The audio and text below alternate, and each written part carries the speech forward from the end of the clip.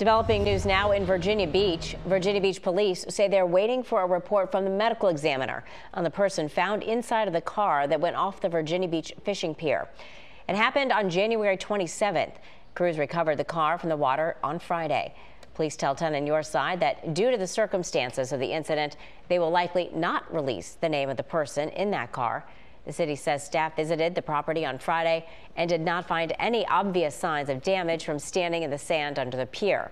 Staff did not go into the water to inspect the portions of the pier. Officials say they are awaiting an engineer's report to see what kind of repairs need to be made to the pier.